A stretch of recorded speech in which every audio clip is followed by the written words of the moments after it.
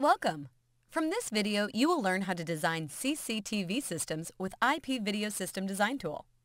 By the end of this video tutorial, you will be familiar with features of the program and will learn how to use the IP Video System Design Tool for planning and designing efficient video surveillance systems. Let's begin. On the first tab, called Camera Installation Drawing, we can see a camera elevation view and a view from the top.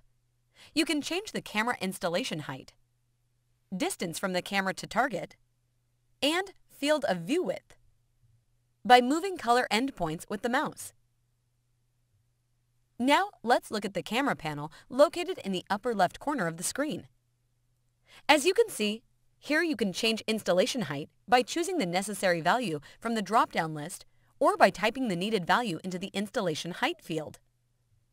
Also, you can specify here such parameters as camera sensor format, aspect ratio, lens focal length, and camera resolution in order to adapt the camera to your needs. You can notice that when you modify any camera parameters, for example, focal length, all the numbers in the top right corner also get changed. The program recalculates all the values automatically.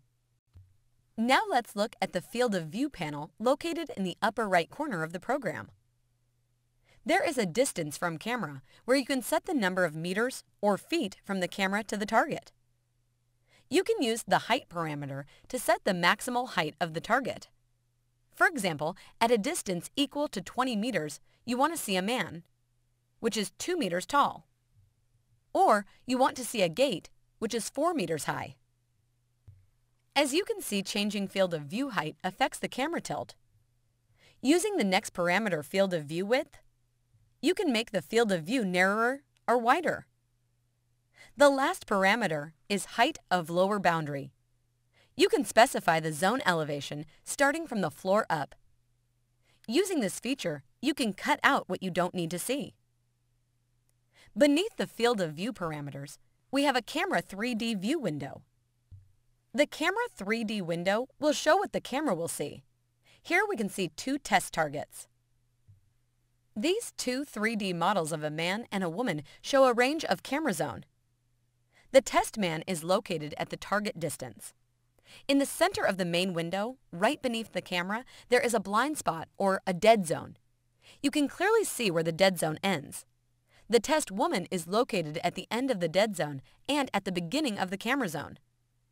In other words, the woman is located at the nearest point to the camera, and the man is at the farthest. You can tick checkboxes near the pictures of the man and the woman above, in the field of view, to display and hide these models.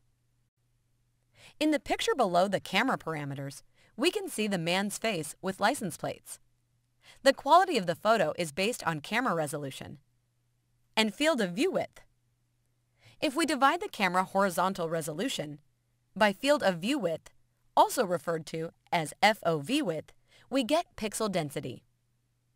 Pixel density is measured in pixels per meter, ppm, or pixels per foot, ppf. Pixel density is an established metric in the surveillance industry. The higher pixel density is the higher quality of the picture we get. With higher pixel density, we can distinguish smaller details. Pixel density for the specified target distance is shown in the status bar near the face of the test man. The pixel density for the dead zone distance is shown near the woman's face in the status bar. The pixel density will be different if we change the FOV width or camera resolution. How to minimize dead zones. Let's have a look at how to minimize dead zones.